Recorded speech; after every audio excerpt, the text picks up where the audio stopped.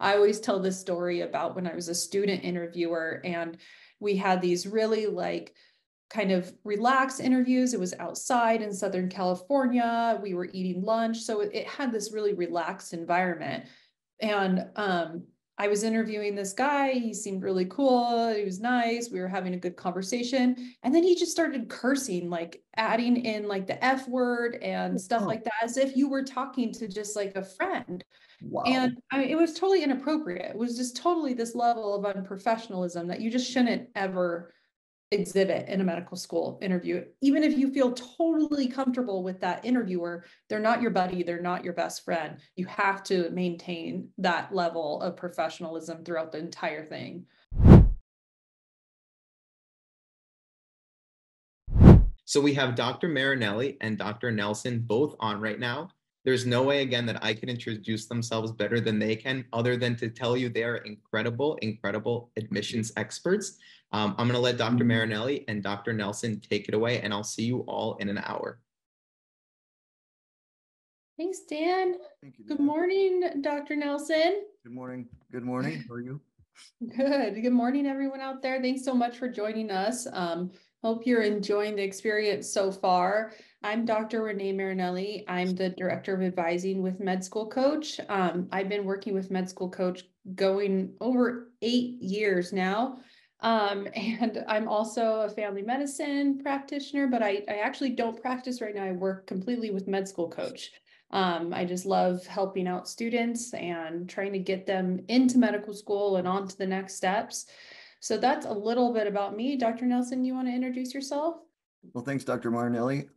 It's pretty early where you at, isn't it? Aren't you in West Coast? Excuse me. Thanks. I'm in Colorado, so it's 9:30, so not too bad. I'm in Minnesota, so it's 10:30. So yeah, we're good here. So welcome everyone. It's nice to kind of be a part of this really huge experience. It's an honor to be talking here today. Honored to be, working with Dr. Marinelli, who is, one of our leaders at Med School Coach.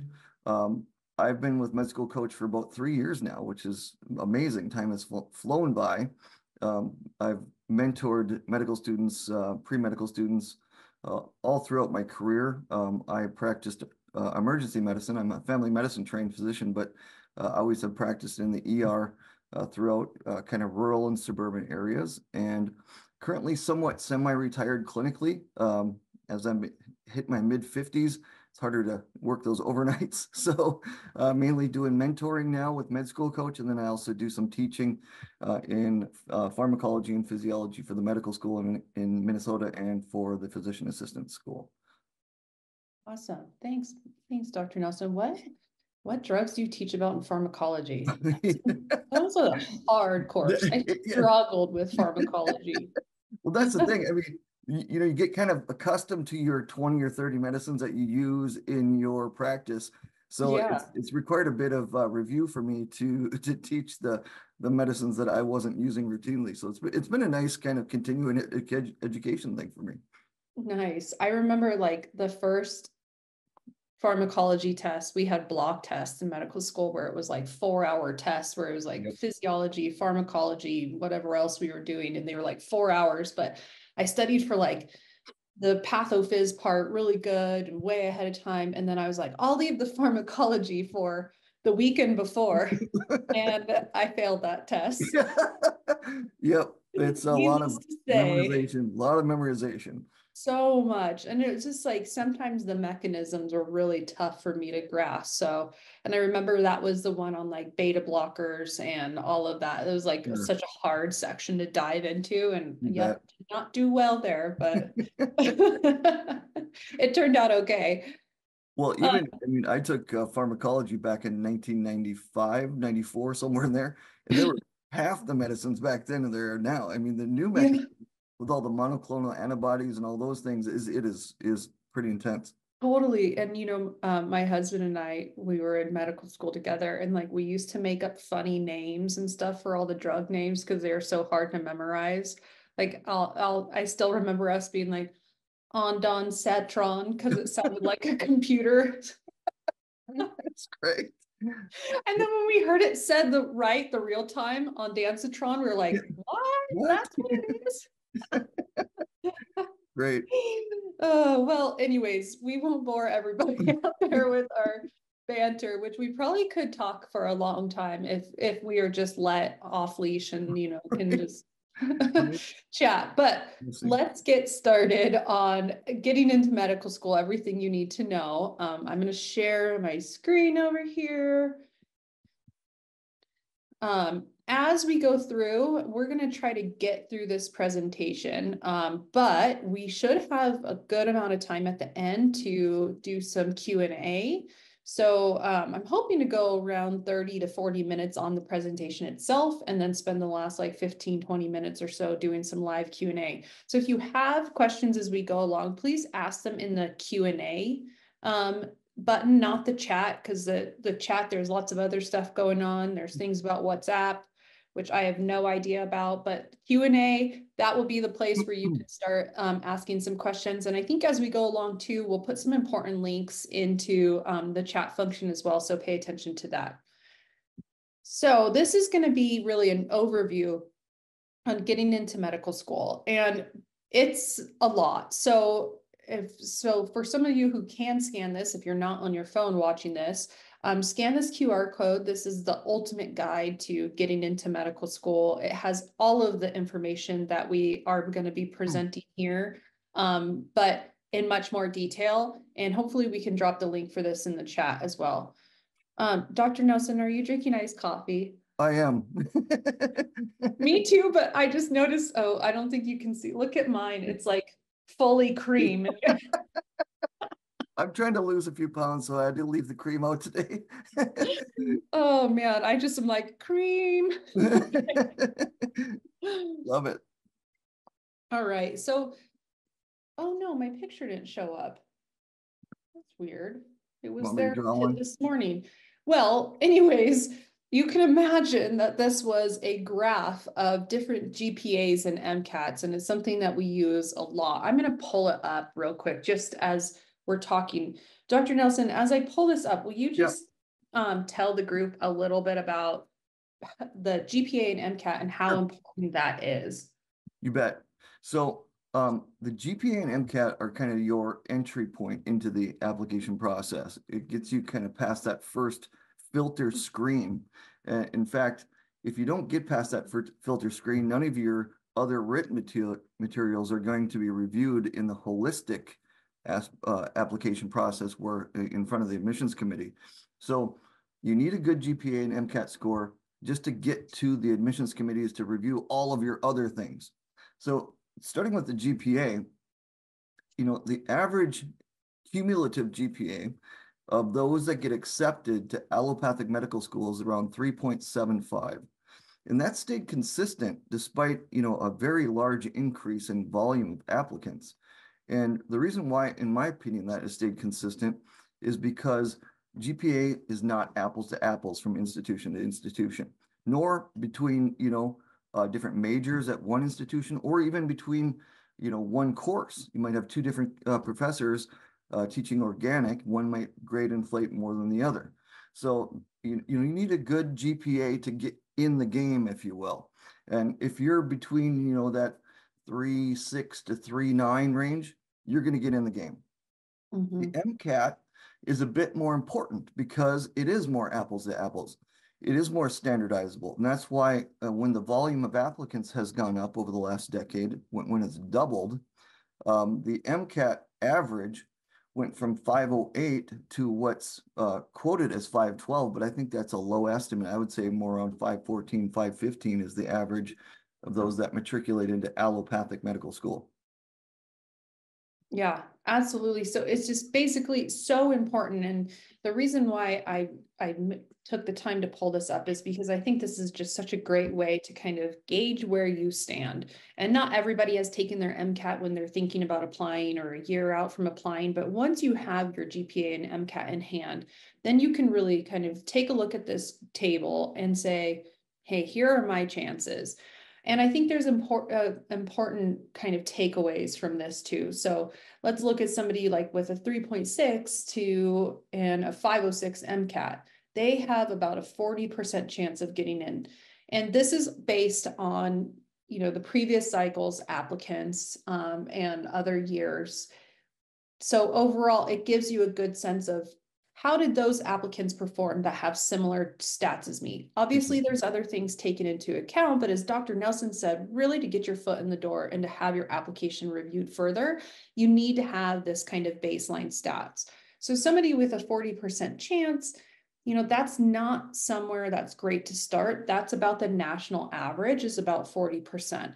We'd love for this to be higher. And so what I really like to do, and as an exercise with students, is if you are starting off at like a 40% chance, what are the things that you can do to just change that right away? Can you retake the MCAT a few more points and get up to a 56% chance? That helps a lot.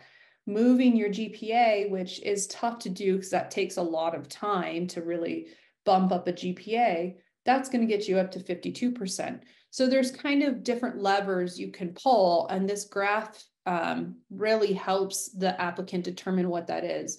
And the other thing that I really like to point out though too, is that, this graph only, or this table only goes up to 3.79, doesn't stagger past there or greater than a 517. But even those people with the top stats, only about 83% of them are getting in. So it's not 100% acceptance rate just because you have amazing statistics. There's other things there. There's other parts of your application that you really have to have down and be thorough on. And that's kind of what we'll talk about for the rest of this presentation. So Yep. let me stop sharing. And if you want to comment, go right ahead, Dr. Nelson. I was going to say, excuse me, that I kind of look at the admissions process as kind of algebra or chemistry equation. There's different factors in that equation, and somebody asked in the Q&A how to balance out kind of a lower GPA. Well, if you have a lower GPA, the first thing you need to balance that out with is a higher MCAT, and because if you don't have that, you're not even going to get to the holistic phase. But if you do get to the holistic phase, there are other ways that you can balance it out, and that's what we're going to kind of focus on as we go through here. Mm-hmm. Absolutely. So what are those things, like we said, that you can do to really help maximize your chances? And that's so great that you said that, of picturing it kind of as an algebra equation. I was never good at math, but that's kind of how I have it in my head. There's 3x plus 5y plus, 7z times whatever. And it's all just that balancing act and different levers you can pull. But these are the ones that I think applicants have a ton of control of. Sometimes they come to us and, maybe they had not a stellar GPA. Maybe their, academic track record wasn't super great, but they've done some things to improve that. But they're still kind of that poor track record before, or maybe they're just struggling with the MCAT.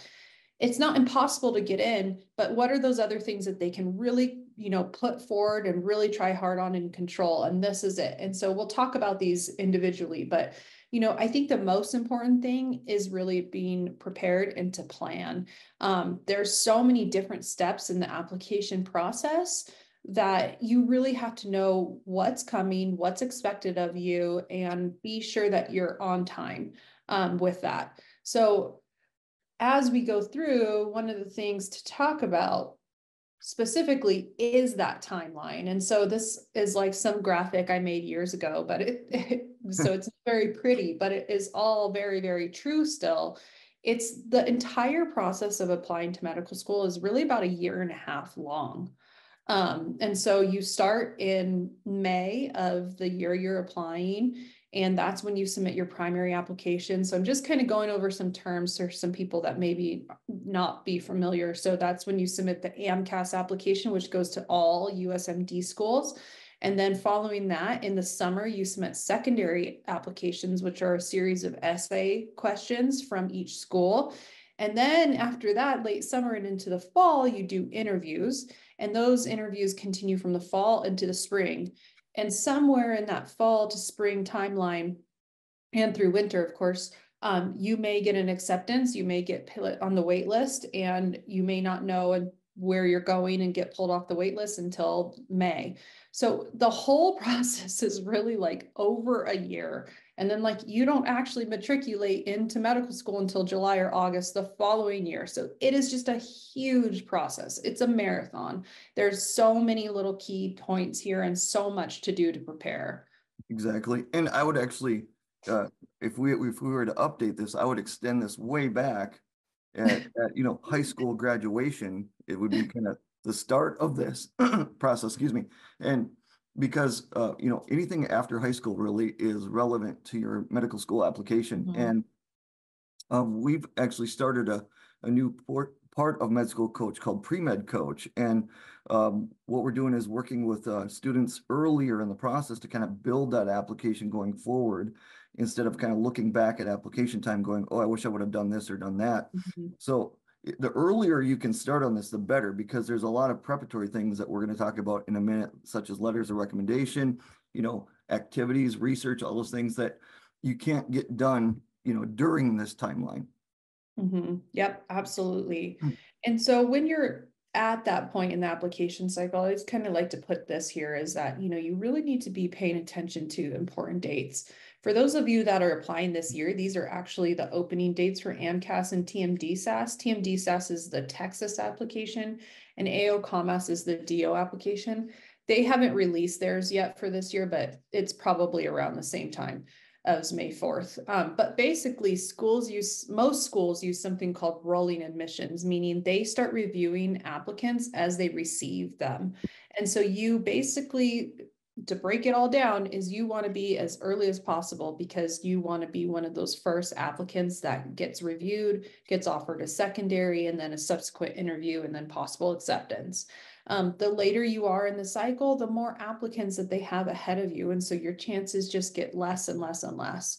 And so we really coach people to log into AMCAS on May 1st, start putting in all their information, start entering all of their courses, everything, and then hit submit right around May 28th. I mean, it doesn't have to be on May 28th, but I usually say within like a week or so is really the goal.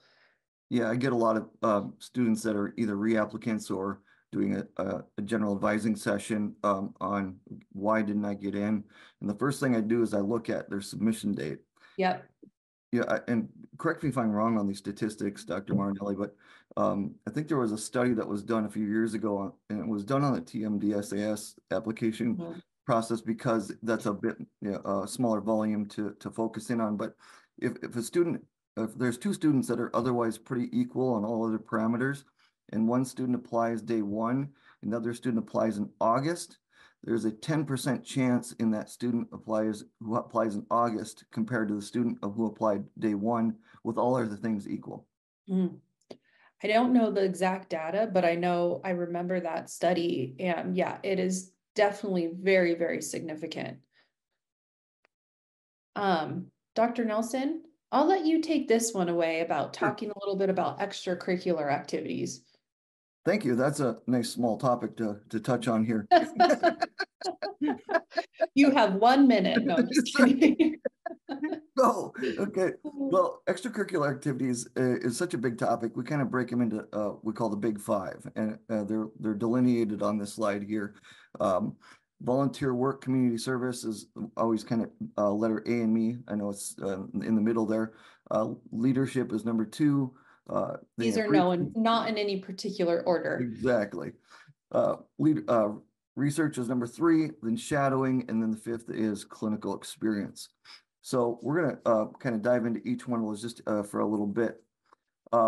Starting with volunteer work, community service, how I look at this is one of the few areas of the application that you can kind of interject a bit of your narrative or your passion. So I encourage students to do volunteer work in areas that are meaningful to them for whatever reason, so that they can kind of discuss on their application why they did that particular community service, instead of just kind of going and punching a clock at a food bank or whatever just to get hours. So there's a quantitative aspect to it, as far as you need a certain amount of hours in order to have shown that you have a commitment to this community service volunteer work, but also a qualitative aspect to it in the fact that do something that's meaningful to you, give back to a community that's less fortunate with something that you're passionate about. The second thing is leadership. And this is probably the most misunderstood extracurricular, in my opinion. A lot of times students will come to me and say, I have great leadership. I am the vice president of the physics club and the treasurer of the pre-med interest group. And I'll say, well, what'd you do in those positions? Well, not much. We didn't meet very often. I say, that's a title, right? That's not leadership. Leadership does not require a title, nor does title equal leadership.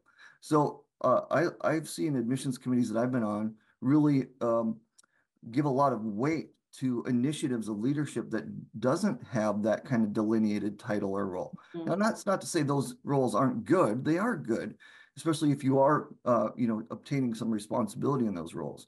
But it's also kind of a nice addition to set yourself apart a bit, to take on leadership where it wasn't really expected of you. So taking on independent research projects, starting your own volunteer initiative, tutoring, mentoring are leadership positions. So anything really where you take on more responsibility than was expected of you would be considered leadership.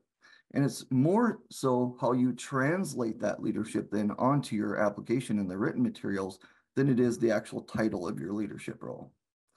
Research is the next one. That's such a great point. I'm sorry to interrupt you, but please. That is just such a great point, because you're so right. Like, if somebody just has that title and then they're either trying to talk about it in their writing or in an interview, they're going to find themselves totally stuck, because like you said, it wasn't actually significant. They didn't actually do anything. They just held a title. And that's going to be meaningless and actually reflect pretty poorly, especially if you were asked, hey, what'd you do as a vice president of the physics club? Oh, right. We met. I mean, it would just be crickets. And so that would be something that could be actually detrimental. And so there is this nice balance too of trying to find those activities, but making sure they're meaningful and they're going to contribute to you and your application. Yeah, there's only so many minutes in the day, and with a lot of that taken up by academia, you have to be very selective in what you choose. Research is the next. We recommend students do at least a year of research, and a longitudinal research experience is a better experience than kind of these short burst experiences. So there's it's really attractive to apply to some of these kind of 6 weeks, 8 week summer research internships. Yeah, that's better than nothing. But if you can find something a little bit more longitudinal at the institution you're in school at, that in my opinion is a better opportunity. Maybe you can then do a presentation or even get a publication with your name on it. Shadowing is the next one. And in this case, shadowing, we recommend at least shadowing 3 different specialties for at least a day or two, just to kind of get to know what you're getting yourself into. And then clinical experience, which the difference between that and shadowing, you're a fly on the wall. Clinical experience, you're interfacing with patients. So if you have the lead time, and granted, I'm a bit biased because my career was in the ER, being an EMT is a fantastic clinical experience. You're interfacing with patients that are not easy to interface with. And that's getting that clinical acumen to be able to connect with them, communicate with them, intervene with whatever their needs are. I give this analogy when I'm working with pre-med coach students is, okay, if you have 2 options, one is to, be an EMT and the other one is to scribe at a dermatology clinic. And your goal is to show the admissions committees that you can connect with patients that aren't always easy to connect with. Which one of those 2 is going to do the better job of that? Mm-hmm. Yeah, absolutely. And there are ways to find clinical experience where you're working with patients and other healthcare staff without that extra training as an EMT or like a medical assistant. But I find it more and more difficult for applicants. Whereas when I was applying, I felt like I found that pretty easily. I was able to secure like this hospital volunteer where they provided a bit more training. We worked alongside nurses and stuff. I think those positions are probably becoming more and more hard to come by, excuse me, just from talking to different applicants. Seems like a lot of people struggle with that. And so having a little bit extra training like an EMT or an MA can really help get your foot in the door and have a position that is going to be much more significant than just, maybe doing a volunteer at a hospital where you're delivering water to patients. You're going to actually be involved in patient care. Yep. And I think the training, if I'm not mistaken, it's pretty limited. Like, I mean, well, not limited, but it's pretty light. I think it's only a few months of training to get certified as an MA or an EMT. So Yep. doing that over the summer or partially online, is definitely a great option. Exactly. Another couple of good options that I've helped students find recently that have been very fruitful. One is volunteering for hospice. And we've had just profound clinical experiences come from that. And it's very easy to onboard with that. Plus, you're doing a great service for these patients. Another one is working as a phlebotomist. Most hospitals will even, they don't, there is an opportunity to get certified as a phlebotomist, but it's not required by most states. So a lot of hospitals will train you kind of on the job to do that. Oh, that's a great point. Yeah.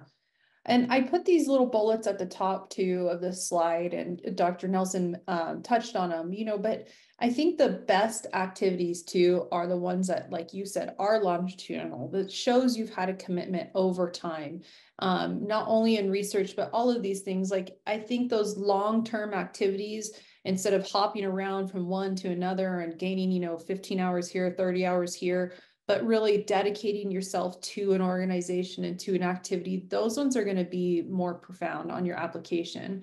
And those that naturally transition to a leadership role, like I've seen so many students that, start as a volunteer in the hospital and then become a volunteer coordinator. They move up in that position. That really shows growth and maturity, initiative, all of those things. An original idea, as you mentioned, like maybe they start their own independent research project. I've seen students start like a nonprofit. I mean, those are so cool. It's just such a great way for them to show just how much, motivation and drive they have, how they are willing to take the extra step to achieve something that they're interested in and help people. Awesome. And then the other thing too, I think sprinkling some international work in there too, it could be really great. Med school coach partners with global medical brigades, and they offer different brigade trips abroad. And I think maybe that's not your main focus. I think it's important for students to have experience both internationally and domestically in the healthcare system. But I think having some international work can really, really give students some great perspective, cultural competence, all kinds of really nice ways to grow and mature by spending some time internationally in different cultures and maybe a bit out of your comfort zone. Yeah, and these extracurriculars are not mutually exclusive. So one thing can kind of count for two different categories. For example, I had a student that I worked with in pre-med coach, and at her institution, they did not have a global medical brigades organization representation. So she actually initiated that kind of set up a construct at her institution, which is a great leadership initiative for her. And also she went on a global medical brigades international experience. Yeah, that is so awesome. Yeah, what a way to kind of take that initiative, create an opportunity, not only for herself, but then subsequent students too. I love that. Yeah, another example of doing that, of kind of taking initiative and sharing it with other students. I have a student that I worked with that he was really interested in working with patients that have aphasia, that can't speak after having some sort of stroke or brain injury. And he created this, I think the acronym is DATA, D-A-T-A. I can't remember exactly what it stands for now, but they were bringing art therapy to patients with aphasia in order to give them an opportunity to communicate. Since they can't speak, they were communicating through their artwork. Oh, wow.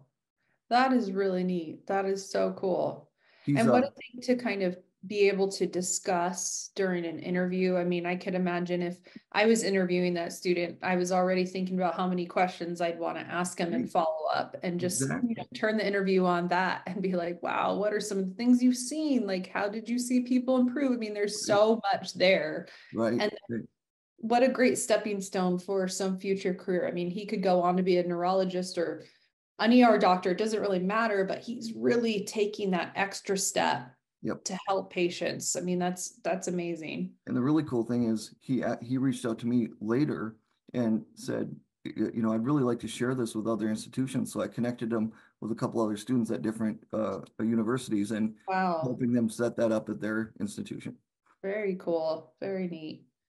A lot of stuff you can do out there too. And I think, as you said, these are kind of like the 5 pillars. These are the things that we really look for and admissions committees are really looking for, but you can spin your own uniqueness on this. It doesn't just have to be this bread and butter research or, following around a doctor in the hospital. Like, do something that you're interested in and you're passionate about. And that's really going to make a difference too on your application. Yep. So going on, I'm going to let you take this one too, Dr. Nelson. Oh, of course, this is just another light topic, just for an easy Saturday morning topic. No, seriously, we could do, and we have done whole webinars on just the personal statement. Yes. But if you want to just take a few minutes and tell students about what it is, why it's so important, and why we put such an emphasis on it. Sure. So the personal statement is kind of your first representation of yourself when you get to that holistic phase to the admissions committee. It's typically the first thing that they kind of hone in on after getting through that first filter. And the first thing I would recommend with the personal statement is get some help with this. I myself am not a great writer. I never been a great writer. When you and Dr. Maida set up Med School Coach, I think it was such a brilliant idea to bring that triad team approach to the writing materials, where we have writing advisors who are experts in writing as part of the team that help the student and the physician advisor with the written materials, so that not only is the content good, but the content is written well. So I help the students kind of get the content organized, and then the writing advisor and the student work on making that look nice and the most impactful from a writing standpoint. One of the pitfalls I've seen in students over the years and working with them is they write their personal statement from the perspective, sole perspective of why they want to be a doctor. Now that is part of the personal statement, but I would say that it's more important to write from the perspective of why you will be a good doctor. Mm-hmm. And so there's a little bit of both. And I would say that the second one is the most important on kind of showcasing the skills and aptitudes, the competencies that you have acquired through your different experiences that will translate into you being a good doctor. I tell students, when admissions committees are reading through hundreds of these and trying to find, the 1 or 2 or 3 out of those hundreds that they're going to accept, they're not looking for the coolest reason why you want to be a doctor.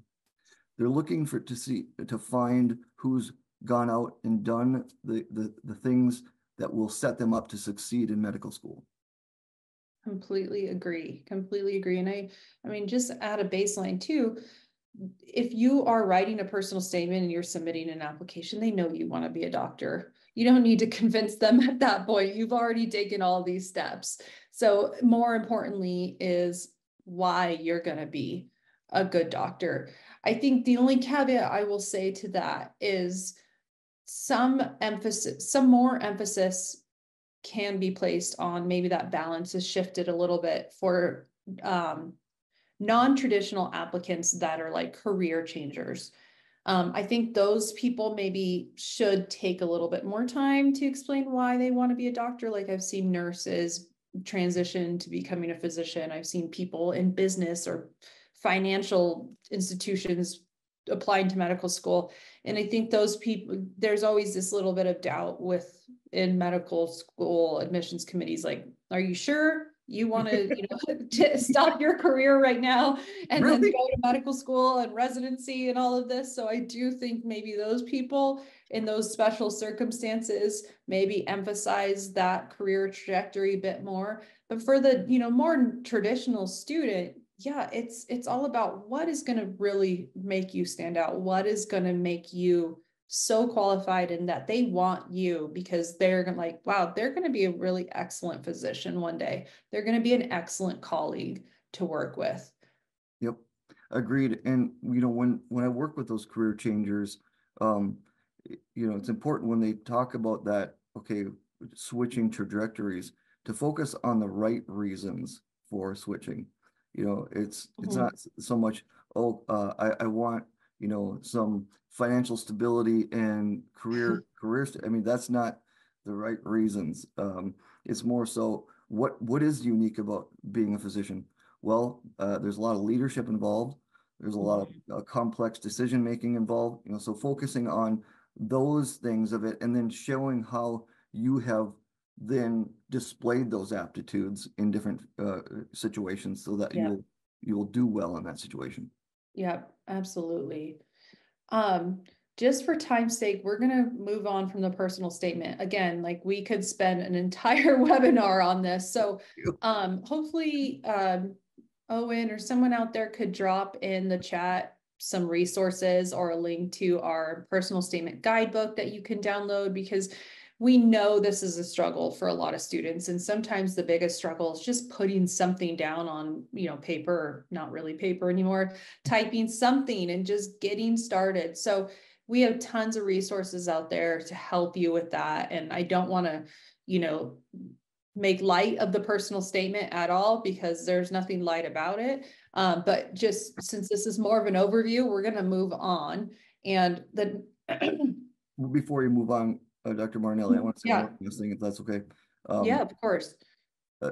One thing to keep in mind when you're writing this personal statement is knowing your target audience, and number two, knowing the goal of this essay. So if you give a well-written personal statement to a literary expert and don't explain the narrow target audience and the narrow goal, they will rip it to shreds. And that's why one of the many reasons why the personal statement is so difficult to write is because it's such an unusual document. And, with the narrow target audience, these informative statements such as, it takes hard work and dedication to become a physician. Well, you're preaching to the choir, and it's going to come off as really condescending, those types of statements. And the goal of the essay, an illustration of that is sometimes students will write about a very transformative, experience when they were shadowing, but they end up, showcasing the skills of the physician they shadowed, which doesn't do anything for the goal. Good point.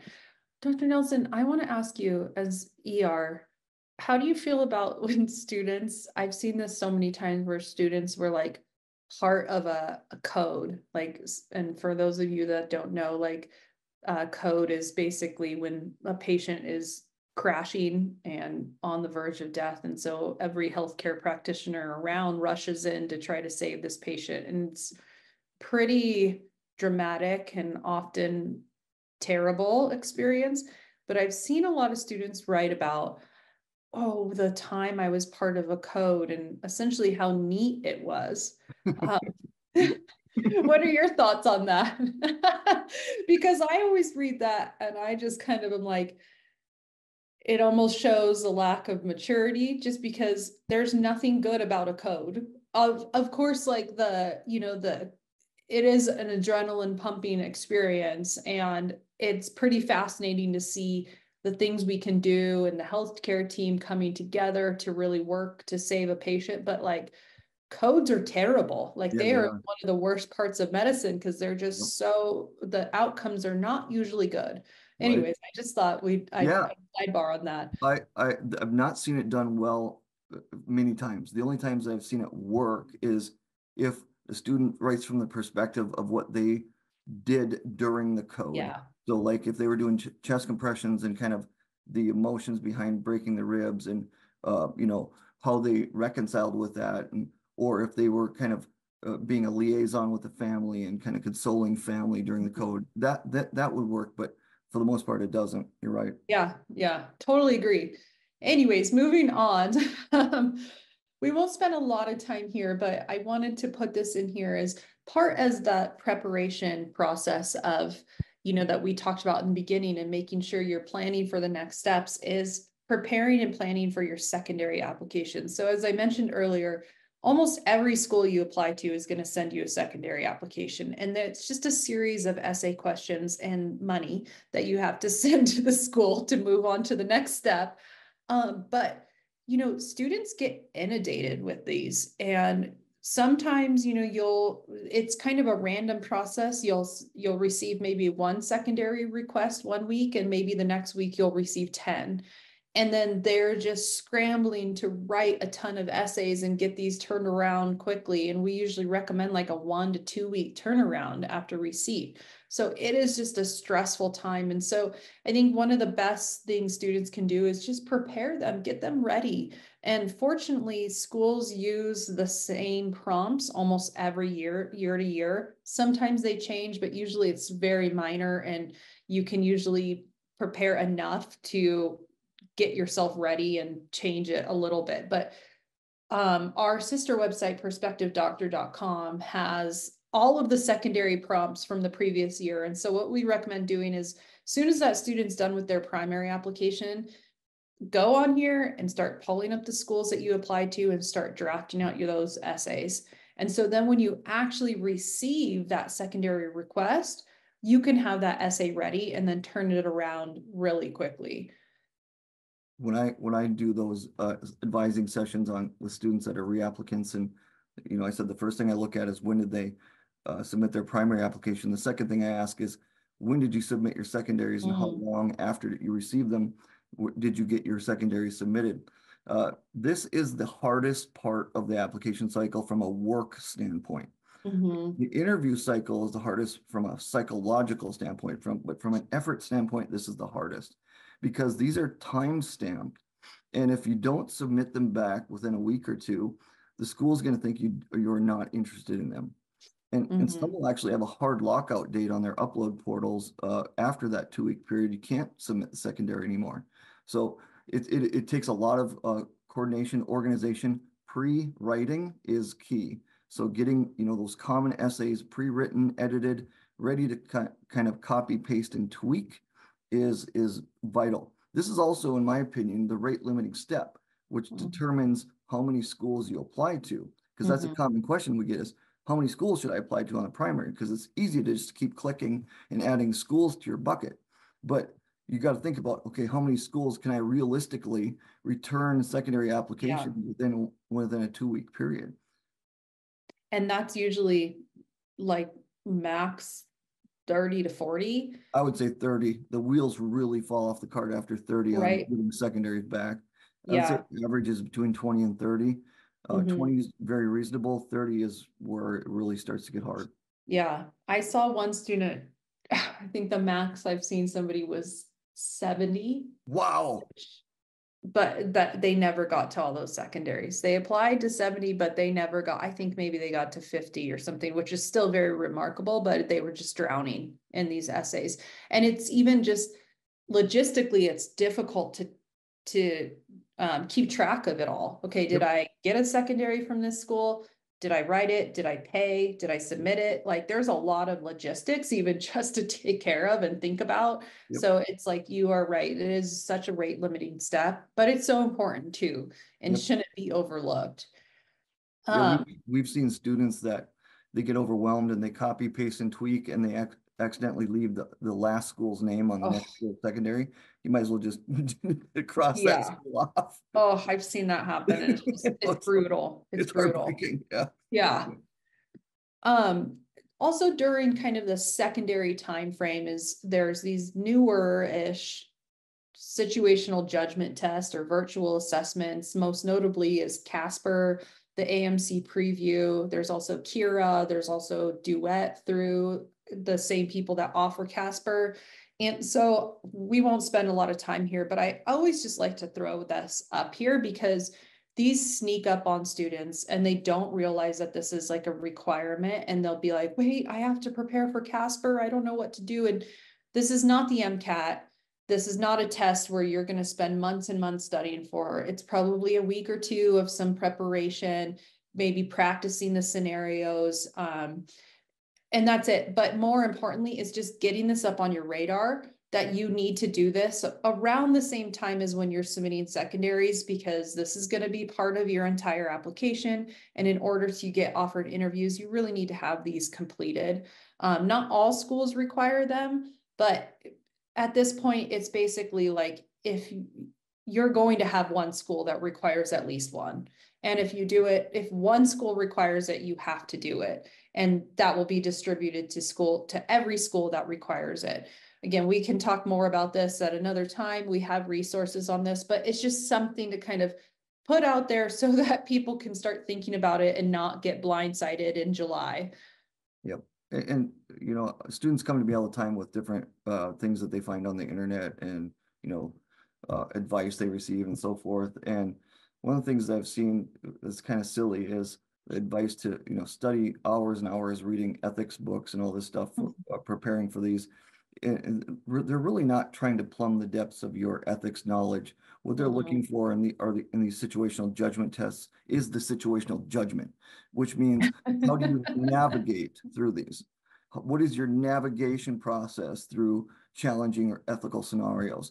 And when we prepare students for these, we really work on, okay, articulating that navigation process. How would you work through it? You know, showing your work. Yeah, and exactly. And these aren't highly, you know, difficult ethical decisions of, you know, you have a patient in the ICU that can't make decisions for themselves and there's no family members and they, you know, blah, blah, blah, blah, blah. Like that's not what these are. These situations are like, your friend wants to use your gym membership so she doesn't have to pay. Like, what would you do in that situation? I mean, they're meant to be more daily situations that like college students or around college student that age would encounter. And how would you make a decision? How would you work through that situation? So yeah, you're right. I think having some background on like ethics can be helpful, but you're not spending, you know, doing a crash course in ethics right now. That's not what this is. And finally on here is another topic that we can spend an entire webinar on, but I'll try to make this brief just because. I thought you were going to throw it to me again. I'll let you take a rest for a second. But because I do want to get to questions. I mean, there's a ton of questions out there. We won't get to them all, but hopefully we can answer a few of these kind of hot questions out there. You know, the last part is your interview. And again, we will spend entire webinars talking about the interview. So don't make light of the interview. It is super, super important. That's really, I think at this point, they like you on paper, you have your foot in the door. Now they want to make sure that you can be, you know, a fun human being, somebody that is easy to talk to, can relate to. They can see you as a colleague or as somebody, you know, that's teachable and you can work with. It's an interview, just like a job. How is this person going to perform alongside me? Is this somebody I want to work with every day? Is this somebody that I don't feel like I could stand working with? So it's really about your personality and who you are. And they're trying to get to know that and get a feel of that. I think the great thing about an interview is usually a good interview can get you to an acceptance, but a bad interview where you're unprofessional, you're not performing right, that's going to be an immediate rejection. So it's so important to prepare for these, do mock interviews, practice the common questions. If you have an MMI interview, those are a series of more ethically related questions. Those are really, really crucial to take a lot of time to prepare for. Any final thoughts there, Dr. Nelson? Yes, get help with this. Get help with this. You know, one of the amazing benefits of med school coaches, there are 50 some physicians that work with this company, and you could do an interview prep session with 50 different physicians if you wanted to, an hour long each, and getting, you know, different feedback, different perspectives, and really honing those interview skills, because it is such a crucial aspect. If you make it to this point, it's really 50-50 chance of getting in after this. Your odds go up significantly at that particular institution. And it's such a fine balance between not being a robot. And that's all I tell students a lot. They are not looking for a super intelligent AI robot. They're looking for someone with humanity, but they're also not looking for, they're looking for professionals and maturity as well.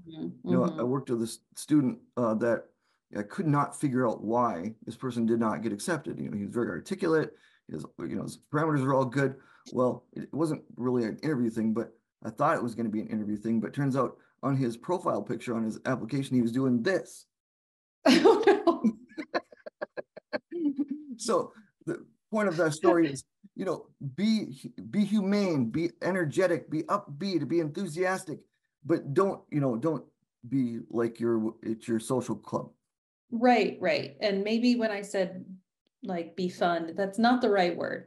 And I just said that. And when I said it, I was like, that's not really what I mean. I mean, it is, you want to be personable. You want to be somebody that you can talk to and have a conversation with, but that should always be professional. Always, always, always. I always tell this story about when I was a student interviewer and we had these really kind of relaxed interviews. It was outside in Southern California. We were eating lunch. So it had this really relaxed environment. And I was interviewing this guy. He seemed really cool. He was nice. We were having a good conversation. And then he just started cursing, adding in the F word and stuff like that, as if you were talking to just a friend. Wow. And it was totally inappropriate. It was just totally this level of unprofessionalism that you just shouldn't ever exhibit in a medical school interview. Even if you feel totally comfortable with that interviewer, they're not your buddy, they're not your best friend. You have to maintain that level of professionalism throughout the entire thing. Agreed. So, finally, we won't go spend a lot of time here, but this is really kind of assembling all of these different parts that we talked about and broke it down. And again, we could spend so much time on each one of these topics, but you really have to bring this all together, be this entire package and present it to medical schools. And that's what's going to get you an acceptance. It's not easy, but it's worth doing. And with the right help, you can certainly do that. And I'm just going to take a quick minute, real quick, to talk about Med School Coach. So as we've mentioned throughout, we are a team of physician advisors. We've been around for over 10 years. And basically it was started by Dr. Mehta, who's right here, when he was on an admissions committee and he just started reviewing applicants and he's like, man, this essay could be so much better. These interview skills could be so much better. So he thought about, why not coach people and help them along the way? Why are people just doing this by themselves? And so since then, we've helped thousands of students really put that best foot forward, starting, as Dr. Nelson mentioned, early in college, saying, hey, here are the activities you need to do. Here are the courses you need to do. This is how well you need to do. This is when you need to start studying for your MCAT so that you can be fully prepared for that application process. And then once you get to the application process, that's where we're going to really help you start preparing, planning all of those next steps and making sure that you have all those ducks in a row. You know what you need to be doing. You can have a fantastic personal statement. You can be coached to death through interview prep, but basically making sure every step is as perfect and as done as well as possible, just to maximize your chances. So, we'd love to work with you. We really enjoy working with students. Obviously, that's why we're here. And that's why, we took some time out of our Saturday, was so that we can try to impart some of this knowledge for the next generation of physicians to really help them achieve their goals. And if you are interested in, our advising packages and working with us and learning more about Premed Coach and getting started early in college, or maybe you're applying now and thinking, oh my gosh, I really need help putting together this application, scan this QR code. You can book a meeting with our enrollment team and they can talk you through the next steps of what that looks like, how to get signed up and how to get started with us. And I believe we'll drop the link in the chat as well. We don't have a ton of time for our Q&A, and I apologize about that. There's just so much to talk about. But let's see if we can get to a few burning questions Sure. before I moving on to the next part of this pre-med experience. Dr. Nelson, I have one that I think would be a good one to answer because we Sure. get this question all the time is, does the school that you go to undergrad for impact your chances for admission to medical school? I mean, and we've seen this in a variety of ways is, do I have to go to an Ivy League? Do I have to go to a high tiered school? What do you think? Absolutely. I mean, it's part of many things in the equation, but it's a smaller factor in the equation. You can definitely go to medical school from pretty much any four-year university. I think it's harder to go to a community college and get into medical school without kind of going from community college to a university then to medical school. But you don't have to go to an Ivy League. If you go to an Ivy League, sure, it helps you get into kind of the top or higher tier medical schools. But if you want to go to medical school, any four-year university is sufficient as long as you perform well. I was Yeah, gonna go ahead, please. go ahead. Sorry. I was gonna say that kind of along that line too. I saw a question. One of my roles in teaching is I am the program director of a special master's program, and it said, what is the factor of kind of balancing a lower GPA with a special master's program? My comment on that is the additional courses go into kind of the pooled cumulative GPA, so it's going to be factored in that way. But there's also an additional kind of look at, okay, how did you perform in an environment similar to medical school? So if you are picking a special master's program, make sure that you're picking a program that is kind of the equivalent of intensity that medical school is. Yeah, absolutely. One question that I'm seeing is how many hours in each extracurricular activity, and we get this question all the time. And as Dr. Nelson mentioned earlier, it's not really about just the number of hours; it's the qualitative experience as well. But I mean, part of it though too is, yeah, you need to have a sufficient amount. You can't apply with 50 hours of really in-depth clinical work. That's not going to be significant enough. The number of hours is really tough because there's such limited data on what the hours are for people getting accepted. But usually what I recommend is somewhere between like a minimum of 200 to 300 hours at a minimum for research, volunteer work, clinical activities. And then around 50 to 100 hours of shadowing is kind of where I want students to start. Obviously, anything above that is great, but that's kind of at a minimum of what I'm seeing for students getting accepted. Exactly. And I would say I've seen students with tons of hours that if they don't translate their experiences well onto their application, it's worthless. Totally.